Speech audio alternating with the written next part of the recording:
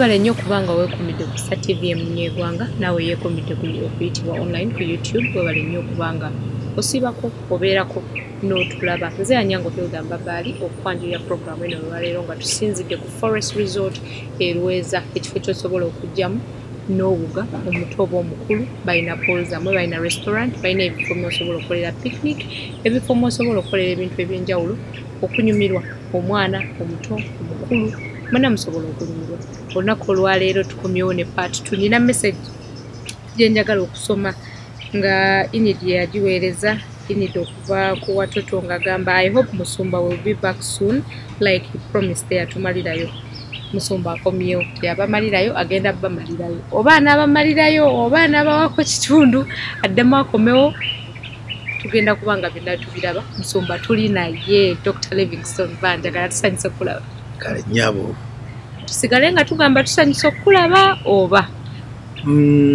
ndowooza kati nze ndi home. I'm home. Yeah, this is home now.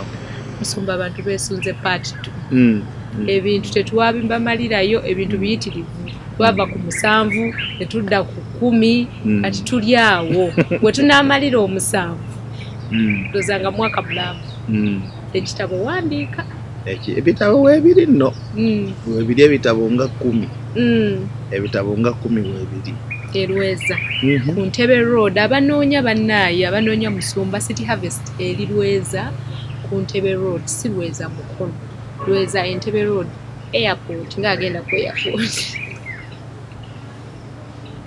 Musumba twakoma twogera ku twamala revelation twogera ku power kati under power twalina principles 10 ziri ku financial powers financial powers nga ze tuli mu kwogerako netwogera capacity netwogera ku ebina twayogera ku financial anointing netwogera ku financial capacity netwogera ku financial platforms netwogera ku financial channels twakoma ku channels waliwo akatambi akatambudde nnyo ku TikTok akatambiko akagamba gwe wakoowa abantu wakoowa ssente simanyi oba nawe wakalabye sinakalaba kali ku TikTok bakasazeemu mwattu nga kagamba nti gwe wakoowa abantu wakoowa ssente weetegekera obwawo banna katambule waba wakoowa abantu ssente zeerabire kubanga ssente zibeera mu bantu ate terogamba abantu nti ssente z'abantu tezibeera mu nsawo oba mu banka ssente z'abantu zibeera mu mitima kati abantu bano betulaba oluusi tubatunulira ne tulaba nga balinga abatalina kye balina naye omuntu lwakuwa omutima gwe aba akuwadde buli kimu bw'oyingira mu mutima gw'omuntu n'oyingira bwoti asobola okuwa ekintu kyonna kyeweetaaga oba kyaba alina so ekyo twakyogerako nga twogera ku financial channels platforms oba twali twogera ku ekyo so weetaaga abantu naye wali ekintu ekirala kyenjagala twongereko ekyokutaano tukiyita financial favor. Yeah.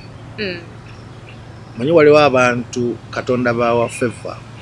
Financial favor tebaja abusing. Kubanga oli akuwadde omulimu wosobola okufuna ssente eyo favor. Naye gwe n'otuuka ku mulimu ssaawa 5 ate nga osumagira ogamba nti nasuzemu overnight. Kyempadde ino okugamba Musumba nasuzemu overnight. Nasuzemu overnight. Wali system wano yagamba Musumba neetaaga omulimu biki nemuconnectinga ku muntu yalina edduuka sita n'atandika okukola yakola weekage n'agenda mu overnight agenda okuzuukuka nga ziri saa 6 kutuuka ku mulimu nga ziri 8 ogw'emisana sister nankubiriza nga musumba nali ndowooza nti abantu bano bagezi nga naye kakati atuse saa 8 ne mugamba mugobe omuntu gwe connect yes bamugobe namugamba mugobe because she abused the financial favor. Si buli muntu nti asobola okukola omulimu gwe gwokola, si buli muntu nti asobola okufuna capital. Naye gwe olina capital. Na muwala wange waka yagulawo salon.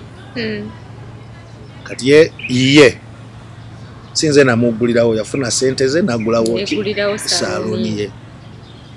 Kakati nankyalo ono ng'azuukuka ssaawa 4 n'anaaba ne yeekolako n'agenda salon ssaawa 6 kano ku 6. Lumu nagamba nnyabo bw'obanga oli under this roof nze taatawo olina okuzuuka ssaawa 12 ssaawa 2 zikusange ku office ku mulimu, oba waliwo kasitoma oba tewali beerako ku mulimu. Nakyadoputinga era kyakola. Oluusi atuukawo aba yakatuukawo omuntu najja aba ayitawo bw'ati n'amulaba najja. Kati financial favor ekireetedde abantu okubonaabona n'okutawaana mu bulamu, they do not adopt that. Yalowooza nze nafuna omulimu. Abamu business z'abazadde baabwe. Katonda akuwadde favor. Taata wo alina ssente alina company and you abuse the company. N'ojjamu ssente n'okozesa byonna by'oyagala okozesa gwe tofaayo, you spend badly, you are abusing the financial favor. Waliyo n'abantu abamu nga taliko financial favor at all, ne bw'omuteeka mu ssente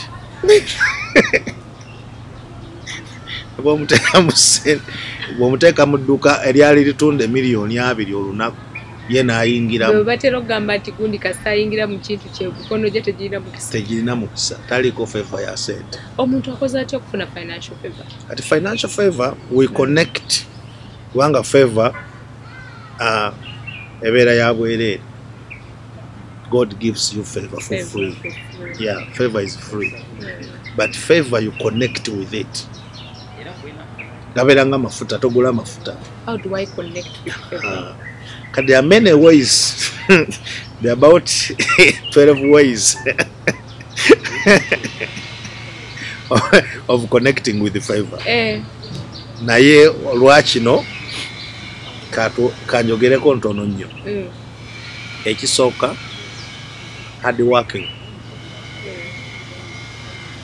I want to tell you omuntu lwabanga ali hard working mu mulimo gwonna abantu bamwagala. Obanga okolera nze ng'oli hard working gwe promoting. Tulina company ya construction naye waliyo omuvubuka gwe tukola naye ng'ali eyo porter naye ng'akeera n'abeerawo akola ebintu mobilizing abanne, because you cannot become a manager if you cannot mobilize yourself. Yeah. So what I did when nakuza, kati hard working is one of the ways is connecting ku favor. Abantu bajja kwagala ne bebeera mu church nga mu kanisa oba mu kwaya oba mu chi oba mu ushering, when over hard working people will love you. You will find the favor before people. Ekintu ekiraba kiyita understanding. Katonda agamba nti I've given favor to those who understand my ways. Buli lwotegeera amakubo ga Mukama, buli lwobeera n'okutegeera, Katonda akuwa favor. Ekintu ekirala tukiyita kugaba. You connect with favor by giving. Bible egamba nti omuntu kyasiga kyakola ki? Kyakungula. Nze nina abantu abaali tebanjagala. Ali neebuuza lwaki tebanjagala naye lwa mukisa gwe nina. Some of them are family members. Oyo biki oyo nga bw'obimanyi. Abaavu boogera nnyo. Abaavu bakyawa buli muntu.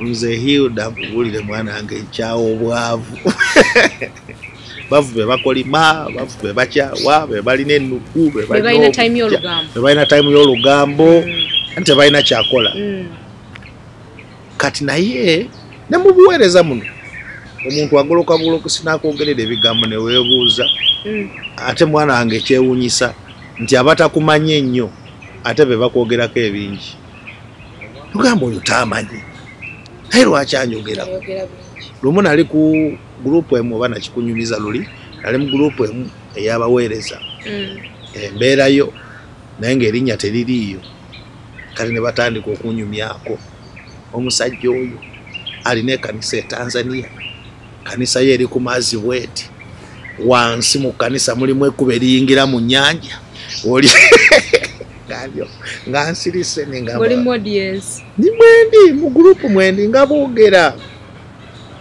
omu n'agenda ne kuredi n'agamba oyo nabbi wa bulimba yazaawo baguze n'akaledi yeeyo biki biki such things naye abantu bano kyenakolanga nga nfuna ensigo engenda amusigamu nenenvaayo.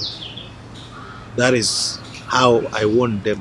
Ne batandika okunjagala kubanga enebodde buli lw'omusigamu buli lw'omuteekamu ensigo ajja kwagala yagala tayagala because it's a divine order, it is a principle. Buli gwowa akwagala era mwabagamba nze tebanjagala togaba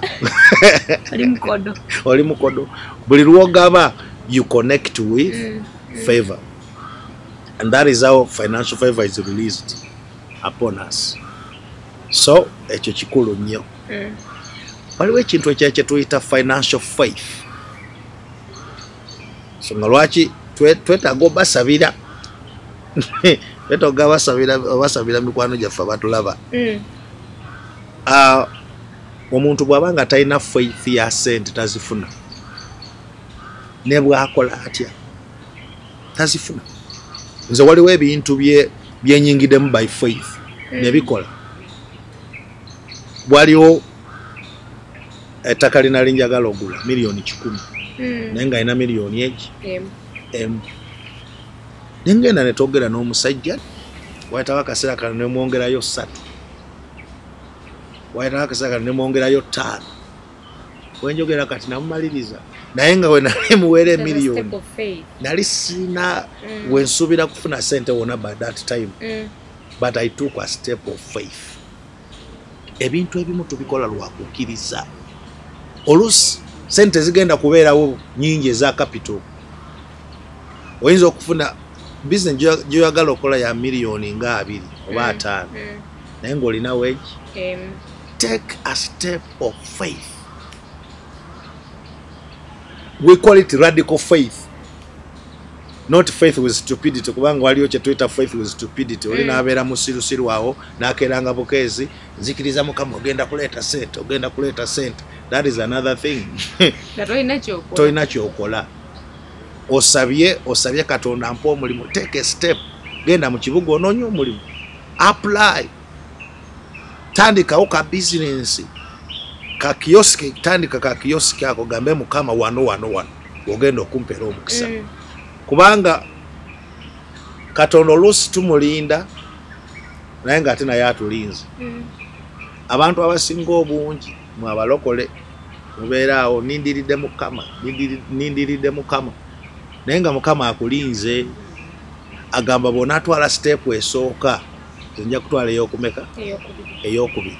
Kati abantu batawaanira awo. So you need to develop what we call financial faith. Believe God. Kiriza Katonda nti osobola ogaggawala.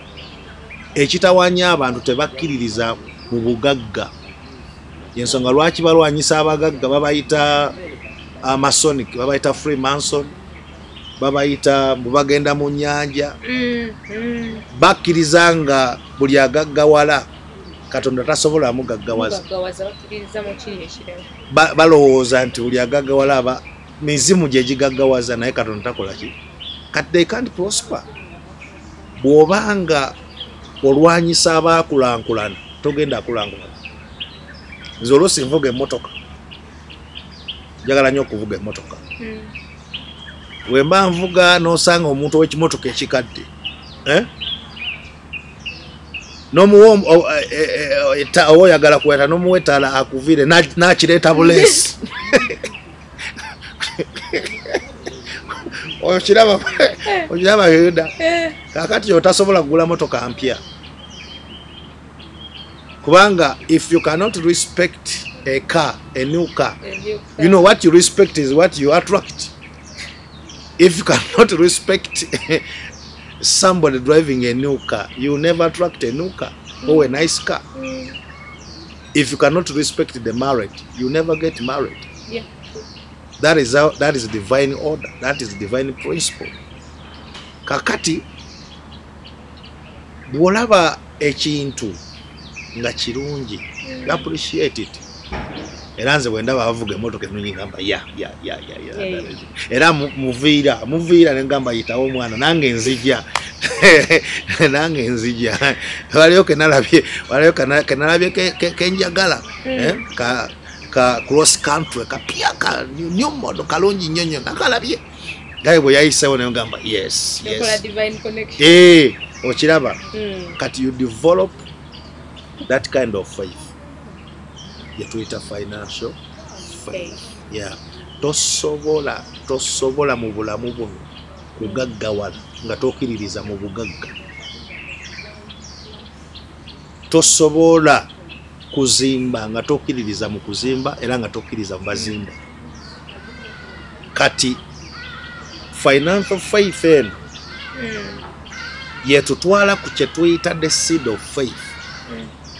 Kubanga faith ina principle nya.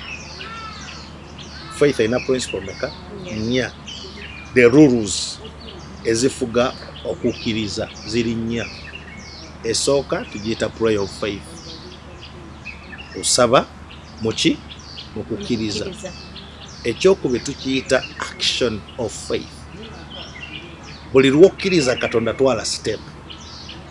Buli lw'okkiriza Katonda lwa sente twala ki step. Ekyokusatu tukiyita confession of faith. You speak it.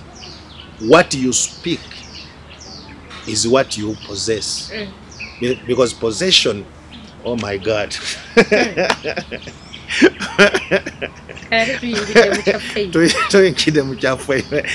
Possession in 4 dimensions. Possession we possess by speaking, by confessing. We possess by stepping in. Katonda gamba Ibrahimu nti buli wona alinnyango nakola ki onatwalawo oba onaafugangawo. We possess by sight. Amugamba nti amaaso go we gakoma okulaba akoze eki nkuwaddewo. And then we possess by prayer. Tosobola kupossessinga kintu kyotakoze eki kyotasabidde. Kati eyo yegundi esooka eya faith, principle esooka. Tulina mu possession. Tulina prayer of faith. Netubeera ne action of faith. Netubeera ne confession of faith. Netubeera ne seed of faith. Osiga ensigo. Nze waliwo ebintu byenina kati naye nabisigira nsigo. Agamba Mukama nkukkiriza olw'emmotoka eno. Nenkwata emmotoka gye nalina nengisiga. Nobody have manipulated me. Nagamba nti my faith is for this big car. Naye nina eno nengisiga. Wanjogera emmotoka gye nali njagala S-Class Mercedes Benz njirina. Wayitawo akaseera naye era njirina. Tegera kyengamba. Kakati seed of faith eno nakyogerako ku luli neŋŋamba nti money is a dimension. Bw'obanga tosigangako doola tosobola kufuga doola. Ekitegeeza doola ekyakufuga. Whatever you have never given, you cannot control. You cannot put under your custody. You cannot dominate. Kati nze sisobola kubulwa motoka because I've given many cars and I will always dominate cars kubanga buli nasiga I got power over it. Buli kyogaba kitegeeza nti oba okifunyeeko obuyinza n'amaanyi n'ofuna ne capacity eri gye twayogera over that kati waliyo kye bayita financial faith. Naye waliyo ekintu ekirala era kyenjagala okwogerako wano kiri very very important mikwano gyaffe abo abatulaba kye balina okutegeera tukiyita financial skills. Ekyo tuli ku kyamukaaga. Financial skills. Kati mu financial skill mwetuleeta ekintu kye tuyita saving. Obeera n'amagezi agakuuma sente. Anti abasinga bagamba ati ze saving zange ne wenzikozesa era zange. Andi kati ekyo kyekiremesa abantu okugaggawala. Kiremesa abantu okugaggawala.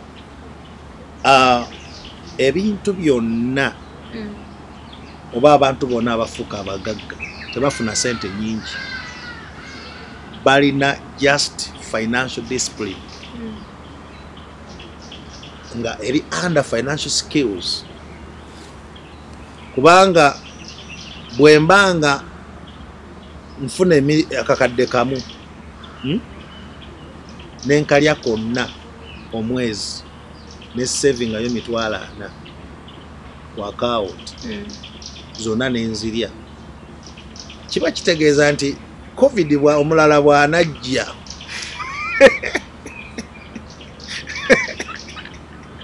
lockdown ebeerewo onaaba tulina kyakola ki kyakulya. Kati nze bwe nfuna emiliyoni 10 nze nina accounts nga 10 nze gwolaba ziri 10 ziringa 12 wano mu ggwanga ne bweru w'eggwanga. Nina account gye nteekerako sente z'abaana school fees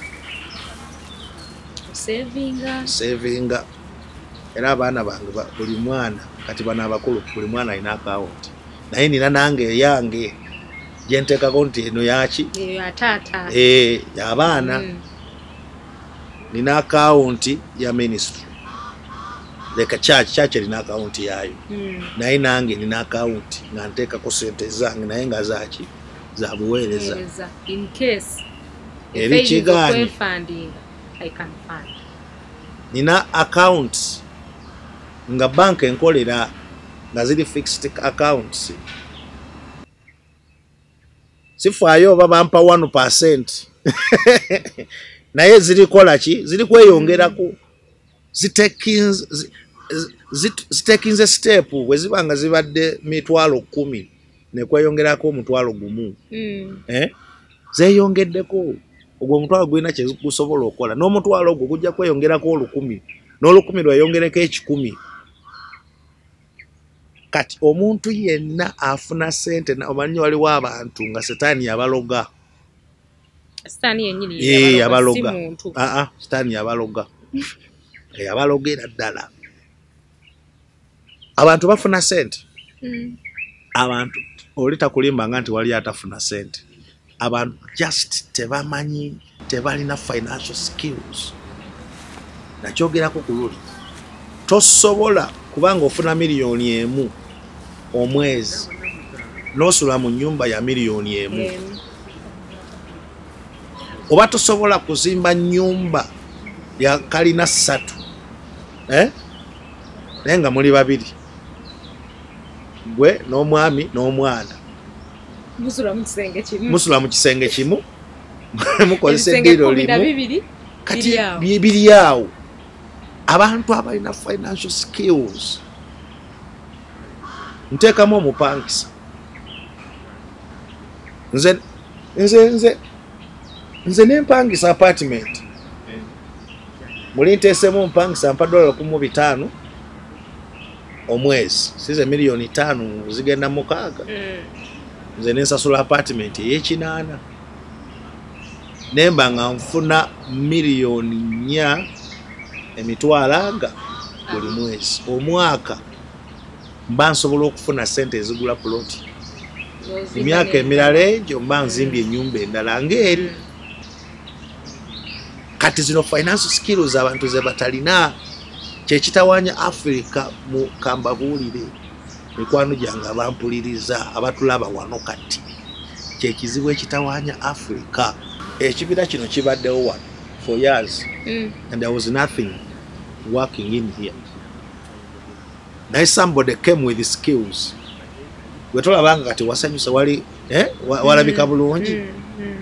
Ntuse wano nenewunya n'okubona ngamba bannange just near naye nga sijjangawo naye natuusewo ne ngamba what? Is this what is happening here? Okiraba kati tukiyita financial skills.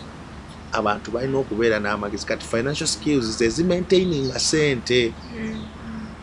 Oluusi ekibuza sente si mizimu,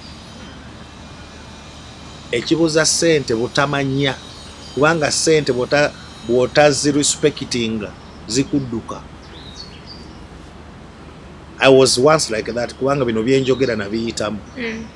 Nze nga nyinza okufuna siri mubuulizi ndi mubuulizi ngenda mu America nembulira emyezi gyange 3 ne bambulesinga mitwalo gyange 3 egya dola nenkumawo na milioni 10 nendya sente mbeera mu bifo ebyo nendya nezigwawo visa njirina bampa ya myaka 2 ate nenzirayo mu America enzigi weziri nembuulira. Naye kakati lockdown yeze amawanga gonna bagagadde tojja kulinnya nyonyo ogende ne bona agenda teri wogenda kubuulira. How are you going to survive? Kakati Mukama nze nanyamba ate oluusi Katonda bw'atuyamba ffe aba atuyamba tusobole okuyamba abalala. So kati twetaaga kye tuyita financial skills. Twogedde saving, twogedde maintaining, twogedde okulabamu okulaba ekintu okukirabamu. Kubanga kati olaba omuti ogwo nze bwe ngutunulira bwe nti ngulabamu sente ogwo. Olaba ettaka eryo kati bwe nditunulira bwe nti nze ndirabamu sente. Olaba amayinja awo bwe ntunula bwe nti awo ndabawo sente. Nze buli kintu kyentunulira bwe ndi nkirabamu sente. Nsobola okufuna guno omuddo n'entula gwe ngutunda okitegeera. Waliwo omanyi wali abantu edda kasasiro bamusulanga busuuzi naye kati waliwo kasasiro bamufunamu sente. Amunoonya n'amusoloza n'amufunamu sente. Gwe tolaba akacupa k'osula k'onyweddemu amazzi komaze okunywamu amazzi n'okasula bwoti wali akalabamu sente. Nze juzi nali ewaka omusajja n'akonkona n'agamba nti buli w'osusa ennyaanya ebikuta by'ennyaanya n'obutungulu nterekera. Okitegeera babiraba buli kintu kyonna Katonda kiyateeka wano ku nsi kirimu sente. Naye tetulina ki skills ezijjamu mu kintu ekyo sente. Kyekitutawaanya. Uganda is a rich country. Africa is a rich continent. Nze mbadde Bulaaya. I've been in 50 nations. Mbadde Europe, mbadde Australia, mbadde Asia, mbadde Latin America, mbadde United States of America. I've been everywhere. But people love Africa. Ate weewunya ebintu bye bakozesa eri kati nga zaabu babijjeera ne bagenda ne bakozesa skills ate ne babikomyawo ne batukuza kubanga tetulina skills. Abantu abakola ebintu eby'amaanyi abatandika ebintu eby'amaanyi nga Coca-Cola tebatandika bwe batyo. They had only skills. KFC, these were failures. This man was a failure. Was old. Naye n'afuna skill. Kati KFC is everywhere. Abana abawala KFC Oshiraba Sheraton, Hilton. They just started like they just got skills. Never chikola. Kakati skills zino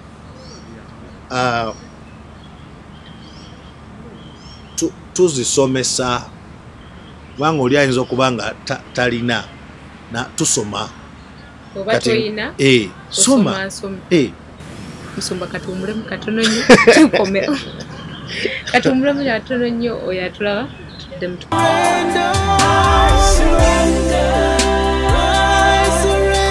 kulikayo nnyo mukuumulo okwo okyali nanga Nyango Hilda Mbabaali nga tuli wano ku Forest Resort Elweza era tukyali ne Dr. Livingston Banjagala. Mwita doctor kuba aina many titles, nazita titles apostle, bishop. Nayenze kya doctor kinasiima kati kiri eri gwe naawe kyosobola okuba nga osiima nekya feeling comfortable with. Nze simanyi oba feeling comfortable n'omuyita doctor nayenze feeling comfortable with. Tuline Dr. Livingston Banjagala nga twogera about the greatest need of man, omuntu omulamu kyasinga okwetaaga. Era biri ebintu musanvu, ku bintu musanvu twakogerako ku bibiri: revelation ne power. Under power waliwo ebintu 10, principles 10 ezisobola okuyamba omuntu to have possession of power. Betubadde twogerako nga twakogera ku bintu 6 era tukyayogera ku bintu 10 bino tubimaliriza. Olaba kanaka financial skills. Katonda tasobola kuwa kyotasobola ku handling. God cannot give you what you are not able to handle. Kati olaba abantu mukama mpa milioni 10 nakati akutunulira bwati olina skill ezi handling milioni 10. Mukama mpa omwami nkoye kwebakanze kanga omusota. Webakawe kanga musota kitu kubanga tolina skills sobola ku handling mwami. Tonafuna patience. Tonafuna. Kale katonaga kankukumira awo. Gwe nobeera awo ne weekolako naye nga tajja nga n'abaza yagala kucupula akola ki. Tolina skills zikola ki. Zimaintaining ekyo Katonda kyaba akuwadde. Nanga anybody can receive money. Any fool can start anything. Omusiru yenna asobola okutandika business. Musiru yenna. Musiru yenna asobola okufuna sente. Omuntu yenna asobola okufuna ekintu naye ekikulu wano skill. Maintaining ekintu ekyo. Kati ekirala kubanga bingi. Ekyo musanvu. Waliyo kye tuyita financial building financial teams. Wetuyingira ne partnership. Obuzibu bwe tulina mu Africa, people are too selfish. Tebaagala partnership. Buli muntu akola kikye. Mine. Kino agamba kuli nti mu bwakabaka bwa Katonda ownership is you a rebel in the kingdom. Laws and you are owner. You are an owner. You are a rebel. In the kingdom of God we are stewards. Kati wali chetuita building financial teams. Financial partners. Kati kanyamba abaweereza. Abaweereza kubanga bangi kwe bali ku program eno kuyitibwa kwe bali bangi. Okimanyi nga osobola okubuildinga financial partners mu buweereza abo mu church gy'osumba. Abantu notatawaana kuyimirira ku Sunday. Mugire bwe muti. Abantu bakoowa. Kati ffe mu church ewaffe kiba kizibu nnyo okumpulira nga mpita ensigo. I don't remember doing it. I think I did it once because I was inspired by God. Nali nabyensomesa nga njagala babiteke mu practice. Naye nina abantu bena raising as financial partners. Bayinza okutandika na 10 2 nga buli mwezi muntu awaye 10 meka 2 oba mutwalo oba mitwalo 10. Nine yatandika yangamba musumba nze nja kuwanga 10% buli kusente zenkola ajjako ekimu ekyo 10 nakiwa mu church najjako 10% nampa nagenda okulaba ngamba kati njagala kuwa 20%. Nagenda okulaba 30%, wenjogerera kati ali mu 60% zampa. Naye ebizimbe byazimbye, you can be shocked. Kati to building, you need to build financial teams, financial partners. Ng'onaabeera ne ssente. Abamu bayinza okuba nga tebakuwa ssente naye nga bakuwabula. They come just to advise you. That is a very good pattern. Is a part of your team. Waliwo abamu nga tebakuwabula, tebalina magezi gakuwabula naye nga bakusabira. Sister abeerawo mu church n'akola ki? N'akusabira. Omwetaaga. Era bw'oba ofunyeyo muweeyo naye alye ku kantu. Okiraba? Kati mu financial power tulina kye tuyita building financial teams. Kiri very, very important. Waliwo ekintu kya tukiyita financial boldness. Ekyo kyamunana. Boldness. Ng'olina boldness. Obuvumu. Tosobola kubeera investor if you don't have boldness. Bintu bya kuriskinga.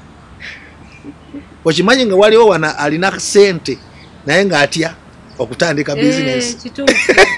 Gwe sister sente ozirina naye otya okutandika business, tolina boldness eyo. Nina omwana omuwala wange omu yagula emmotoka. Yagulayo ki? Emmotoka. Yagula emmotoka. Kati nemuwa amagezi. Nemugamba emmotoka eyo giraba. Gwe tolina kyagikozesa kati. Lwaki togiteeka ku Uber? Ebeere ng'ekuleeterayo akasente. Nagamba nze muzeeyi mmotoka yange ntya okugiwa abantu bagenda gitomeza. Okiraba? Kwegamba talina boldness. Naye ebintu bye bayita sente, ebintu bye bayita business, olina kuba with what we call curiosity. Daudi alaba ekiri emabega wa Goliasi n'agamba kati nze Goliasi jja kumutya. Kiki ekisooka? Agenda okutta omusajja oyo, ennyumba ye egenda kubeera free from tax. Ekyokubiri agenda kuwasa muwala wani wa kabaka. Daudi n'agamba eno diiru nina okugiyingiramu. Kale saizi yange is not worth sisaana, sina experience naye ate nina Katonda. Kyekiri kye tugamba nti bino byonna Katonda yakola ki? Yabigaba. The greatest need of a man Katonda yakola ki? Yekka yasobola okukireeta. Anagamba nze ngenda kumulu. Agenda kuweebwa ki anaakikola? Kubanga wali abakola ebintu nga tebamanyi kye bagenda kufunamu. Abo beetaaga kuyamba. Agamba nze ondaba nze ekintu kyonna kyenkola nsooka kukikalculatinga nti after this nina target. I don't do anything without a target. Kati ne bwe ndi wano manyi nina abantu bendi kuwa omukisa. I don't just come here ati mbere wano njogere nga sina kyendaba. Ndaba wano waliwo abagenda okufuka banagagga. Bannange atulaba ku Star TV bino ebintu biyamba okuyitibwako. Totulaba n'ogamba bannaye Dr. leero ayogedde ki? Byayogera bikuyamba mu kuyitibwako. Terasobola kukola kuyitibwako nga talina ssente, ng'oli mwavu, ogenda kwogera eri ani gw'ogenda okuyamba. Example ki testimony ki gy'ogenda okuwa. Tetugamba nti it's only financial naye buli kimu weetaaga amagezi. Kye tuli mu kwogerako kati. Dr. Tuweyongere. Kakati ekintu ekyo kikulu. Era abantu balina okukikola okukidevelopinga, balina okumanyanga mu bulamu buno.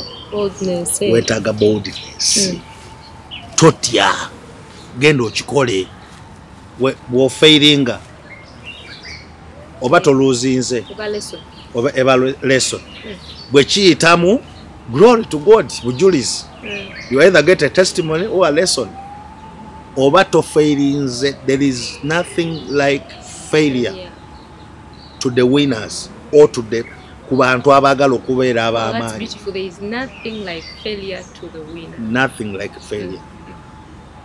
Nze mu kulemererwa kwennyini nina kye ndabamu. In every negativity ndabamu something positive. Ne mu COVID-19 ono yaliwo.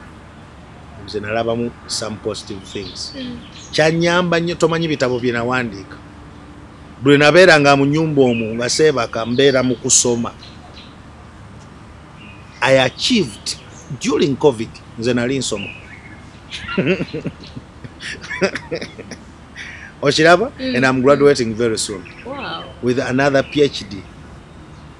And next year I'm becoming a professor. Kati buli kintu kyonna nze nkirabamu ki opportunity.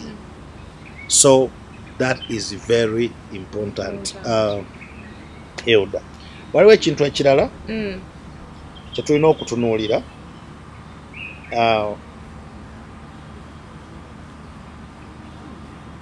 Twayogedde ku financial anointing, twogera ku financial faith, twayogedde ku financial favor, twayogedde ku financial capacity, twayogedde ku financial boldness, twayogedde ku financial skills, twayogedde ku financial platforms. A platform tunaba kuzoogeramu. Number 9. Kakati tulina under financial platforms tulina kye tuyita companies. Tubeera ne kye tuyita institutions. Ezo kankuwa ekyokulabirako. Oyinza okuba nga mu kampuni yo katugeze, you have a construction company. Naye waliyo kampani endala erina eya hardware. Oli muzimbi, oli alina hardware. Waliyo kampuni endala nga yesala miti. Okitegeera? Wabeerayo kampuni endala nga yo ya sementi, gwe yo yakuzimba. Kati olabanga zino platform oba ozeetaaga okukola okudiringa nazo, okuconnectinga nazo, kandete ekirala ekyokulabirako. Kanjugire ku institutions. Kubanga sometimes churches are institutions. Kati nze Mukama God gave me the voice of financial freedom. I'm a voice of financial freedom. Era byenjogera, byensomesa, somesa n'obutuukirivu nabiki muno mu financial freedom mu nsomesezaamu obutuukirivu n'eggulu. Naye kati waliyo omuntu nga Katonda yamuwa miracles. Ng'oli alina institution yeri erimu deliverance. True. Nze omubiri gwa Kristo ngutwalanga a human body. Omulala maaso, omulala nnyindo, ekimu ekiba tekiriiko tegutambula. Kati osobola kukola byonna. Sobola. Kakati tukireeta n'eno mu financial power. Bw'olabanga gwe tolina magezi gazimba kintu, obanga gwe mu nzimba yo tosobola ku savinga costs. Funa omulala asobola okusavinga cost akuleetere idea endala. Okitegeera? When you connect with these financial institutions and companies, ugenda kulankulana. Kati fe tulina company ya Excellent Tours and Safaris.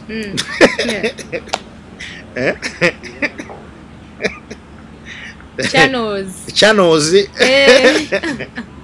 Tulina emotoka. Okiraba? Kati emotoka zino abantu bazihayalinga, ne bazitwala ne batuwa set. 3 days ago batukubira essimu ne wali abazungu abajja baagala emmotoka 5. Naye ne batuwa n'omwaka bwe baagala. Kyokka nga mu kampani eyaffe emmotoka ezo teziriimu. But we had to call other companies. Okiraba? Endala abazirina ne bazireeta munaye wano waliwo diiru naye foto waako mmeka. Nagamba nja kubawayo oba 5% oba 10%. Olaba bwe mbuildinga financial power. Nze sirina naye nina kampani gyenkola ki gyendiringa nayo. Kyova olaba mwana ngidda kakubuulira towestinga nga time yo ku kintu ekitakuwa profit. do not waste your time. Nze olaba ne contact zino ze tugaba kuwa contact ng'amanyi nti nsize ensigo nja kukungula bwe mbanga sikiwulidde nti nsiga nsigo oyagala nkuwe contact ya sente nze nfunirawa yes nfunirawa nina okumanya okay katwaina deal wano yajja manyimu abaweereza abasiga aweza abasiga mubeera omulowooza bya setaani bya katonda there were some guys nga baleta sente wano bagala kola project wano naye bagala contact ne baba connectinga kunzi nibagamba nsobola okikola nsobola okubawa abantu naye nze nfuniramu nibagamba tugenda kuwa 1%. Nengamba lwaki si 3%, naga tujja kuwa 2%.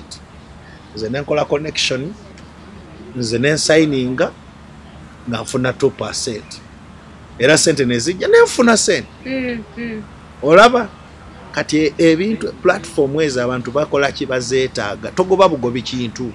Olaba Musumba ebiseera ebisinga abantu beetaaga magezi kubanga ekyo bwe kityo omuntu ayinza okugamba kati bwe nkola bwe nti isn't it satanic, isn't it this. Bagamba abantu beetaaga eye opener nga wozze n'otusomesa abantu beetaaga eye opener era mulina omulimu munene nnyo. Tujja kusomesa ensi, tujja kusomesa eggwanga tujja kusomesa eggwanga kakati ekisembayo kiri very very significant, kiri very important, bakiyita financial grace. Waliyo favor ekyo kirala wabeerawo grace manyinga ekisa kya sente. Wali obaddeko n'olaba abantu ku church katugambe kuba ze saakozi zaffe naye n'olaba abantu aba nga bali awo naye n'owulira nga oyagala kugaba sente n'oyitako omu n'owaako oyo omu sente bali abalala n'obaleka si kuba nti babi naye ono abaddeko ekisa nozimuwanga ogira n'ogeraga kwata akantu ako why this one lwaki si bali ate bali bayinza n'okubanga mikwano gyo okusinga n'ono naye nga wali ekisa kikola ki kikutwala eno okiraba kati ekyo kyetuyita enablement kiri wansi wa under financial power. Nze kati nge Dar es Salaam gye bantegeera ntuuka butuusi n'entuula mu office ne babu yazze nga batandika okuyingira ne envelopes bayingira ne bus kubanga ekisa nkirina nakinoonya nenkifuna nasaba nensiba nenyamba abantu ate ekisa ekyo nakiri ku mutima kikonectinga na mutima mulungi. Kiddaye ku number 1 ya good heart nakyo kiba kiconnectinga ne hard work. Ekisa ekikola ebintu kiconnectinga ku hard work era kubanga era bw'obanga tolina kisa kikola wali obaddeko ano ngamba sikiwulira nga kati olwaleero nakedde ku makya nenkiwulira nti nina okujja wano twogere n'abantu nakiwulidde kati ekyo kyetuyita enablement, divine enablement to do okiraba. In other words ekisa it is like God working in man, divine ability working in man. Kati waliyo kyetuyita financial grace olinga alina ekisa kya sente ng'ayinza okuyingira abantu bwati wotalowooza kuva sente ne zivaawo buli omu n'awulira nga mwabasumba mukitegeera abaweereza oli ayinza okujja n'akalakata enjiri biki lumu nali mu America eyo mu Chicago mu lukungaana mwalimu ababulizi babiri sumba nga yeetaaga sente za kugula kifo bulizo omuweereza oli yabuulira ku sente n'abuulira sente n'abagamba muleete omulala ye amadola 5 omulala naye yama 10 ne wabeerawo wa 5 n'abe10 nenda aba bishop nga ali disappointed kubanga olukungaana yalutegeka nga lugenda ku fundraising sente kati nze nenzijja the following day nze yali ase olunaku lwe tumaliriza olukungaana sayogera na ku sente nabulira bubulizi njiri ndala nnyo nensabira abantu kanemba gamba naye wano manyi bishop alina kyeyeetaaga naye tekyetaaga njagala abantu muveeyo mujje wano ombuulire ekyogenda okola tekyetaaga nabangi nnyo muveeyo mujje eno ku kituuti ojja kumbuulira nze kyogenda okuwaayo kulekana ebintu ebimu beetaaga magezi wayasooka ngenda kuwaayo omutwalo etta nalinamu ab'omutwalo nga 7 nembeeramu ab'etaano 1,000 nakoma ku 5 naye nga mbabuuza bugwe mmeka I did not even struggle kubanga ekisa nkirina kati weetaaga kyetuyita financial grace in this life byebyo bikola financial power tetulina budde twandyogedde ku political power nsumba kyensaba tunula mu kamera abantu oddemu obasuubize ate otuukirize ekisuubizo kyo nga bwe nabasuubiza ku luli nkomyewo era ngenda komawo tukyalinayo ebitaano the greatest need of a man nja koma wano ku pologulamu eno twogere nze Katonda yampita nampa amagezi nampa omukisa nsobole okuyamba abakola ki abatulaba n'abatawaana mu bulamu lwaki tulina political power tujja kukyogerako nga tekyetaaga kuvuma abantu oba kulwana n'abantu ng'ojja kutambulira mu power abantu bakwagale bwagazi nja kubawa akakodyo bwe tulindiridde nange kennyini bwe nnindiridde yes nsumba abantu babuuza nnyo lweza mukono oba lweza Entebbe road directions n'okubanga akatabo kano basobola kafuna batya enamba nga liwe bajje basomera tusobola okukiddamu akati City Harvest International Church tugiyita the Royal House bw'obanga okutta Entebbe road nga tonaba kutuuka Kajansi waliwo Lweza akati Lweza ku bitaala waliwo ebitaala ku mukono gwo bw'oba ova Kampala ku mukono gwo ogwa ddyo waliwo ekikubo ekipya ekya kolansi ekigenda ebunamwaya oba wakaweeta buwoti n'otunula ekyemanga ojja kulaba kanisa mpanvu njeru waliwo kalina olaba kakati awo yes City Harvest International Church wembeera nze mbeerawo buli lunaku ey'ofiisi yange era nkeera ku makya nenkola ki nenzijja nembeerawo enamba ez'essimu oza mujja ziteekako awo wansi kubira ku ssimu weetaaga financial counseling weetaaga kusabirwa kubanga abantu balina ebintu bye bayambala nga byo byetaaga kusaba twakyogeddeku wano nga tujja kusabira kikuveeko tukuwe knowledge nga ne bwe manyi waliyo kye tuyita financial bewitchment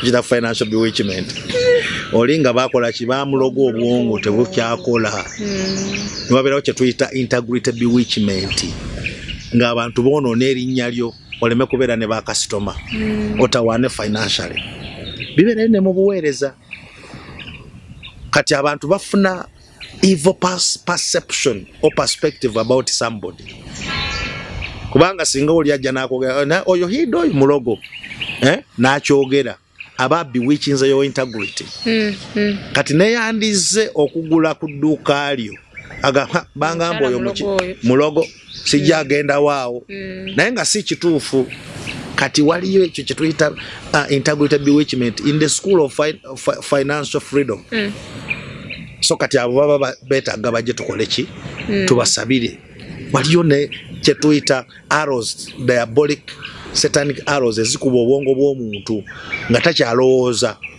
takyayiiya tuba tukwagala tubeere nawe on set all the time tweyaziza nnyo musumba amin mukama kuume tubadde ne Dr. Livingston Banjagala ng'ali mu kutubuulira the greatest need of man nga twogedde ku bintu kati twakamalirizawo bibiri netwogera ku bintu ebyenjawulo byosobola okubeera nabo obeere n'amagezi agakola ssente gaba financially free n'okubanga otegeera kiki osinga okwetaaga mu bulamu ng'omuntu Katonda gwe yatonda ku nsi kuno era beera nga tosubwa beera nga ofollowinga buli ssaawa n'atusuubiza nti ajja kudda ayongere ku ebyo byennyini.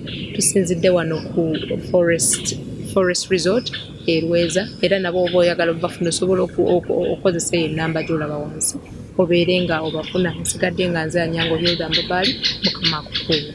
Weera.